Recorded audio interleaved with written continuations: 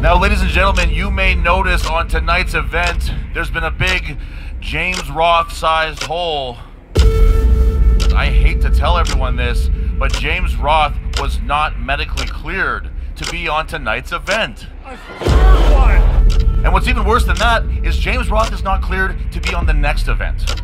He's not cleared to be on the next event. In fact, ladies and gentlemen, he's not cleared to be at Rumble at the Burt 2. No. Oh, no. The reason that he will not be at Rumble in the Burt is that at the last WPW event, yet again, James Roth's wife, Mrs. Roth, she comes into the ring to fight her husband's battles like she always does. I grabbed a big handful of that hair and I was ready to teach her a lesson that she wasn't about to forget. When James Roth comes at me out of nowhere, I fling his ugly wife to the side and I powerbombed him so hard that the ring needed structural repair. Sit out, powerbomb!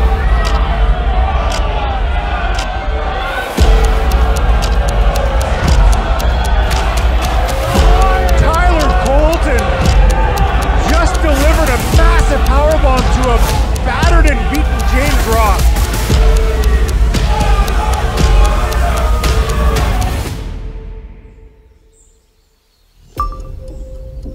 Over the past 7 weeks, my family and I have seen and experienced it all.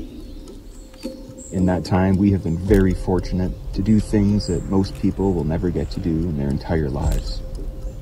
And while this has been good for my recovery and healing, I just don't know if wrestling is worth missing moments like this.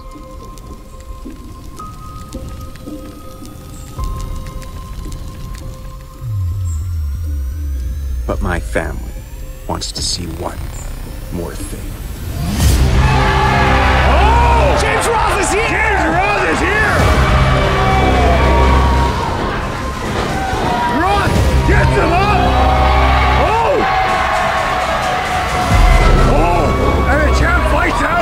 The champ is reeling! James Roth is back!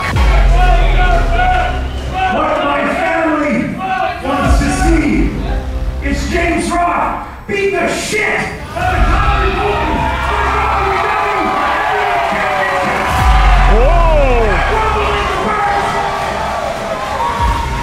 This time, there will be no white towels. There will be no ref stoppages. There will be no holds barred.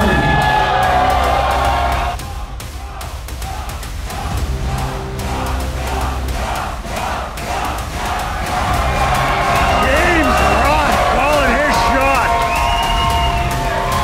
Challenging the champion Tyler Colton for Rumble at the Burt. No holds barred.